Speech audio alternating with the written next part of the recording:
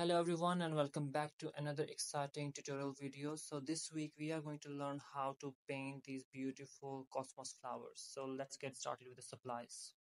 I'll be using 2H pencils and a kneadable eraser to just make the outline of my painting, and then I'll be using these small tack brushes. They are round and they're just kind of medium to small size. You can use any brush you want.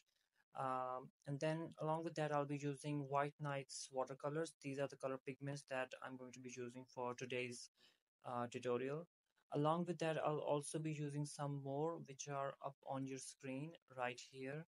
To sketch out the flowers, I'm simply using circles and ovals for the outline. So the flowers that are facing me directly are going to be uh, sketched out in the circles, and the ones that are not facing me directly and are kind of upturned and in a diagonal position, they are going to be uh, drawn in an elliptical oval so that they look a little upturned and they look like as if they are being viewed from the side rather than from the front.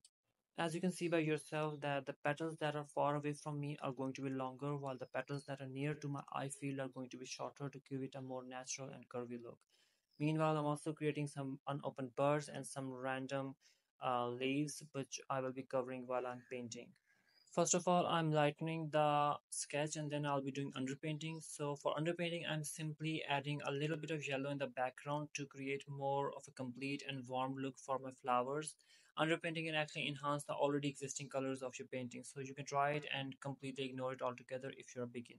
First of all, I'm painting the centers of the flowers by using a yellow color. You can use any yellow, and after it is dried up, I am going to be adding small brown freckles onto them and then wait for them to dry again.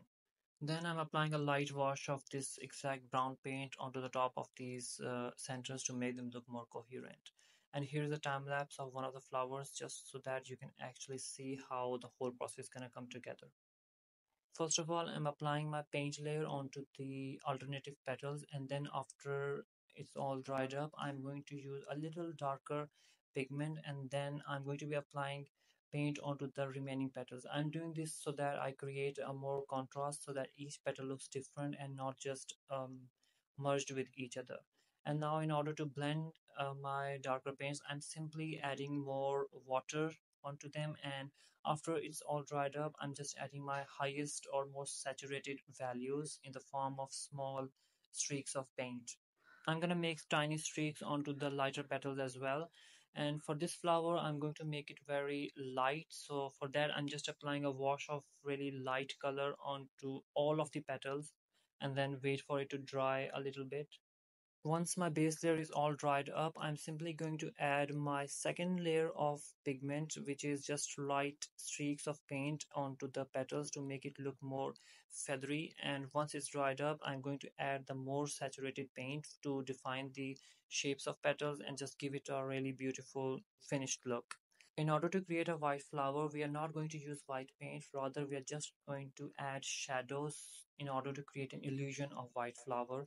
So for the shadows, I'm using a Payne's gray. Along with that, I'm mixing just a little bit of ultramarine just to create some beautiful nice shadows. And this brings us to our last flower, and I'm using the same principle again. I'm going to be painting the alternate petals so that I don't mix up all the petals and wait for them to dry. And once it's all dried up, I'm going to be using a darker paint in order to create the background petals so that it looks like as if they are in shadow and not in the complete light. And just adding some streaks of paint and then blending them all together. I'm mixing yellow with green in order to create a really olive and muted green colors for the leaves and stamens, and I'm just painting the main trunks of the flowers. Along with that, I'm just adding some feathery leaves for that. You really don't need to be keeping any kind of hard and fast rule of painting leaves, just create leathery leaves and it's just pretty much it. I'm also defining the whole structure of it, and that's pretty much it. I hope you found this tutorial helpful and thank you so much for watching it.